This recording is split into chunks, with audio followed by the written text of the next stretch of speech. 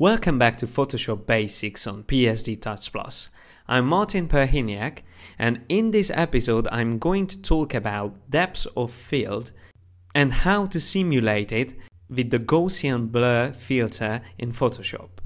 There can be shallow focus or deep focus in a photograph. Usually you take photographs with deep focus, but when you want to concentrate on a particular part, if you want to emphasize a particular part of an image, you can use shallow focus by changing the aperture and the distance between the object and the camera. The closer you go to the object, the shallower the depth of field will be. In this case, we have a deep focus. Nearly everything is in focus, but I would like to have only focus on the car. So what I'm going to do now is I'm going to turn this layer into a smart object. So I choose convert to smart object by right clicking on the layer, and then I go to filter and I go to blur and choose Gaussian blur. Now this is going to be applied as a smart filter, as we know, so it's completely non-destructive. I will set up a radius around 10 pixels, something like this. It blurs out the whole image, so I click on OK, but I would like to only see this blur in the background. What I'm going to use is nearly the same technique that I used for sharpening with the parrot in the previous tutorial. So I will select the mask here, the smart filters mask, and I will use my brush tool with a black color, and I will draw over the car. You can see we can easily get rid of the effect of the blur from the car, and we can only use the effect on the background.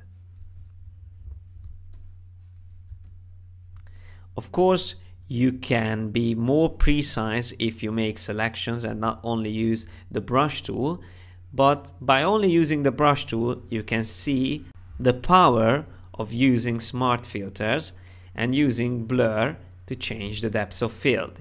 If I want to, I can even increase the shallow focus effect by double clicking on Gaussian blur and increasing the radius of the blur, like this. Now you can see this was before and this is after. If you select the mask, you can always refine the mask with using the brush tool. And even here in the foreground, you can use a 50% opacity for the brush, and you can increase the focus a bit around the car, something like this, on the ground, to make it even more realistic. I will now show you another example. I'm sure you heard about the tilt shift technique to create miniatures from photographs, and this is a really good example. So it's a real life photograph of a bridge, and I would like to turn this into a miniature, and I will do that by increasing the depth of field. I will convert this layer into a smart object, and then I use the same filter, Gaussian blur. As you can see, the last used filter is always here on the top, so you can easily select it again, and I will use something like 7 pixels, or maybe a little bit even more, something like 8 or 10 pixel radius on this image.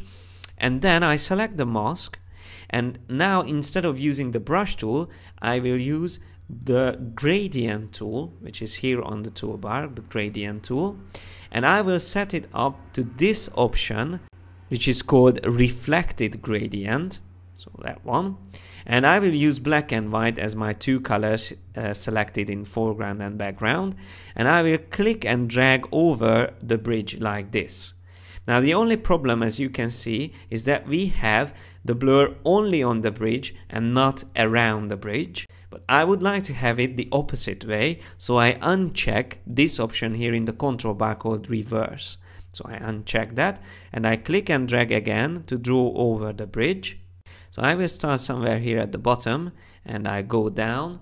I think something like this, maybe a little bit even more down.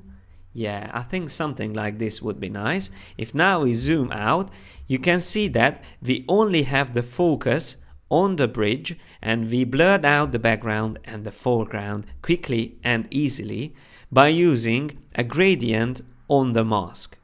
So again, if I alt click on the mask, you see that we hid the effect of the Gaussian blur from the bridge, and we only apply it on the background and the foreground. So this is why I use the gradient to have this nice smooth transition between the sharp and the blurred out parts in the image. I hope you found this also useful.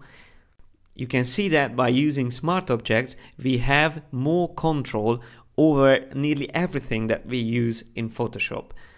So it is really important to start using them. In the next tutorial, I will talk more about making selections, a little bit more difficult selections like selecting hair. So make sure you come back next time and learn more about Photoshop. But thanks for your attention today, and see you next time.